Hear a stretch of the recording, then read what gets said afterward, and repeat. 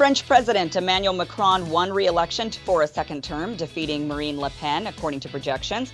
The win has not been certified yet, although we expect it to be.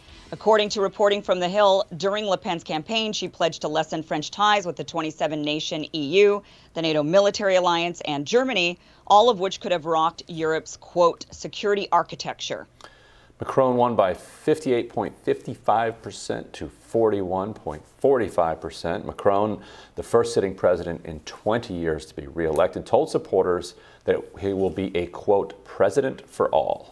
The French election is not the only one we should be focusing on these days. According to Reuters, Slovenia's populist Prime Minister Janez Janša lost a national election on Sunday as the Environmentalist Freedom Movement Party won more votes than his SDS party. Janša was hoping to win a fourth term in office. I have no idea if I am pronouncing that correctly. As somebody who has a name with a J in it myself, it really goes either way. But what are you guys' thoughts on what happened in France and what happened in Slovenia sort of at the same time, all of this playing out together?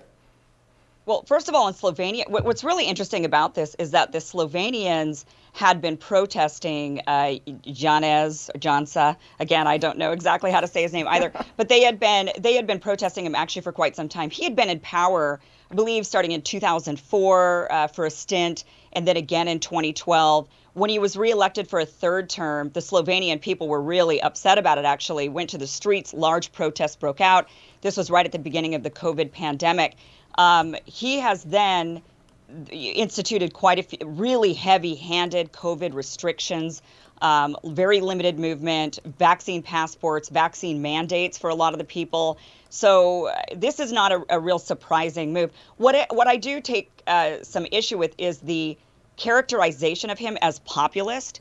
I don't think that's accurate of him at all for Slovenia. I think he is a neoliberal. When you look at all of his policies, very neoliberal, marched Slovenia into the EU, also took them into NATO, did a lot of globalization sort of expansion, and the people started to uprise against that. So the only reason why they call him a populist is because he seemed to he saw the writing on the wall, I think, in Slovenia and the populist movement. He started to adopt some of the language, saying like, deep state, drain the swamp, fake news, kind of. But his policies are very neoliberal. But I thought that was kind of interesting with Slovenia but what was interesting about them was rather than getting rid of neoliberal for more right wing, they went more left, which some countries are doing.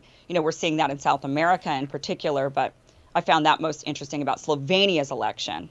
Ryan, it is true that the sort of populist label, I mean, it's always difficult domestically, but when you try to apply it on an international stage with any sense of consistency, it's odd to sort of look at the Macron-Le Pen matchup and try to graft the sort of American dynamic onto it.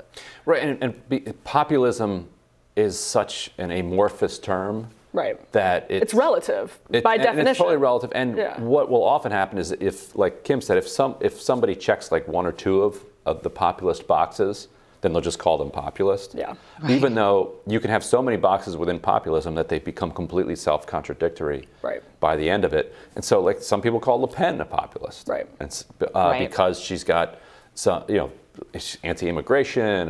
There's plenty of things that you could say. Well, some populists are anti-immigration. She's anti-immigration, therefore she's populist. Like, yeah, I mean, I don't know. Not really. No. Right. Not quite. She descends from this kind of her father was like a very well-known, very far-right politician. She's actually probably to the left of where her father was. Certainly. Yeah. But still in that tradition, and Macron very much linked her to that tradition, which isn't hard since it's her dad. Like if it was like some slightly more attenuated connection, she would have been able to distance herself better than. But her name is Le Pen, and he's a Le Pen. And on austerity questions too, right? Like this is a totally different dynamic in France than it is here when you're talking about populism and right versus left. Right. The far right over there is like trying to like lower the retirement age and shower more benefits, which. If our right wing moves in that direction, all right, since they're going to be hegemonic for a while anyway, At least, hopefully, we can get some public goodies out of it. I'm going to be really interested to see the exit polls for that French election. Who voted for Le Pen versus who voted for Macron? Because I'm curious how many of the minorities and those who are of the working class voted for Le Pen, and I wouldn't be surprised if it was quite a few, even though she's characterized as a sort of ultra-nationalist, anti-immigration, and she does have a bit of that, but I'm curious on the exit polls. One thing also with France that's interesting is that this was a much closer race than it was in 2017. Emmanuel Macron in 2017 got 66%, Le Pen got 33%, so this time that gap narrowed, and also a lot more people sat out and just chose not to vote for either one. People were just not happy with either of their choices this time around. And I think to answer your question, nobody voted for Macron. Like, people either voted for Le Pen or voted against Le Pen. Right. And like you said, turnout was down, I think 3-ish%, which is a pretty substantial number in France. And turnout was down heavily in a lot of these kind of immigrant communities where you would expect that, just from a surface level, that turnout would be way up, coming out to vote against Le Pen.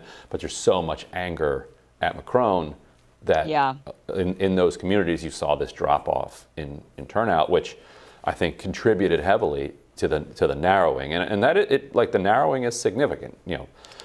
The fact that Le Pen was surging leading into the race, and like a week ahead of it, people were wondering, might she actually pull this off, then gives us a different perspective, and it looks like a landslide from that perspective. But like you said, it was a much closer race than 4 years earlier. It'd be an interesting hypothetical to run an experiment on what happened in this race, what would have happened in this race absent Putin's invasion of Ukraine, because I think that really probably fueled Macron a good amount. And just a sort of 30,000-foot final thought, it's that the sort of neoliberal coalition, as Kim points out, still really doesn't have an answer either here or in Europe to populism, in the sense that people are very opposed or increasingly opposed to these multinational overarching organizations, and for very good reasons. And you can come up with good populist answers on both sides of the Brexit question that are perfectly reasonable.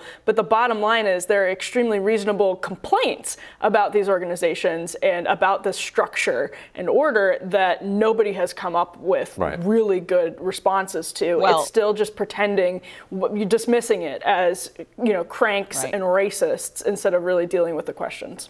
Although maybe in Slovenia they figured it out since they voted for the environmentalist freedom movement, right? Maybe we should look and see what their platform was about. What did they run on exactly? What was their points and their language and rhetoric, I guess, and maybe that could be adopted maybe that could be a lesson learned for other countries. I think Kim just found tomorrow's radar. And we should figure out whether it's a hard J or a soft J as a member of the hard J community. Well, tomorrow on Rising, Labor reporter Kim Kelly joins us. Well, not us, but the weekday crew. Reporter joins the show to discuss what the latest unionizing pushes from both Starbucks and Amazon workers means for the labor movement at large. And Rachel Bogard will be here for the Rising panel. Be sure to like, share, and subscribe so you never miss an episode. So you also don't miss Rising Fridays with Ryan and Emily. They do a great job. And our podcast, you can get that anywhere you listen to podcasts. So be sure to subscribe and share that as well. Thank you guys so much for watching. We'll see you tomorrow. Bye-bye. Ryan and I are off to chill until Friday. Oh, that's right.